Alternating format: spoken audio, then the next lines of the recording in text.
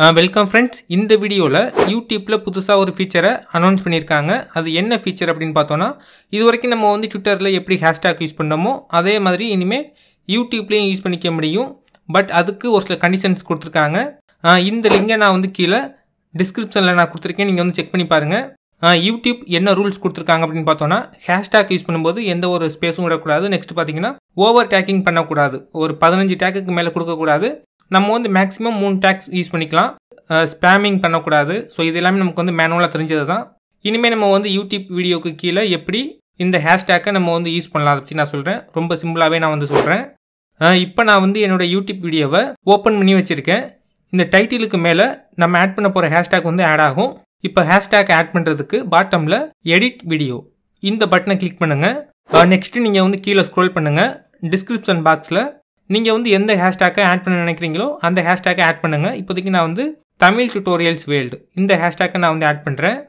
Next நான் வந்து இன்னொரு ஹேஷ்டேக்கையும் ஆட் பண்ணுறேன், டேஞ்சர் ஆப்ஸ்.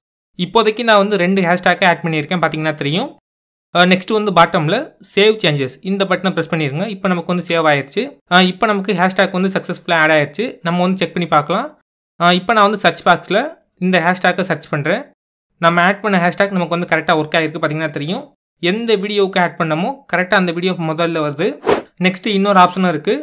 உங்கள் வீடியோ மேனேஜரை ஓப்பன் பண்ணுங்கள். இதில் வீடியோஸ் இந்த மெனுவை கிளிக் பண்ணுங்கள். இப்போ நான் வந்து எல்லா வீடியோவையும் நான் வந்து செலக்ட் பண்ணிக்கிறேன். அதாவது பார்த்தீங்கன்னா ஃபஸ்ட்டு பேஜில் உள்ள 30 வீடியோவும் செலக்ட் ஆகிருக்கு. ஓவரால் நீங்கள் வந்து எல்லா வீடியோவும் செலக்ட் பண்ணுறதுக்கு செலக்ட் ஆல் யுவர் வீடியோஸ் இந்த லிங்கை கிளிக் பண்ணி எல்லா வீடியோவையும் நீங்கள் வந்து செலக்ட் பண்ணிக்கோங்க. எந்த வீடியோவை நம்ம வந்து செலக்ட் பண்ணுறோமோ அந்த வீடியோ மட்டும் நமக்கு வந்து கரெக்டாக செலக்ட் ஆகும். இப்போ நம்ம வந்து எல்லா வீடியோவுக்கும் ஒரு ஹேஷ்டேக்கை நம்ம வந்து ஆட் பண்ண போகிறோம்.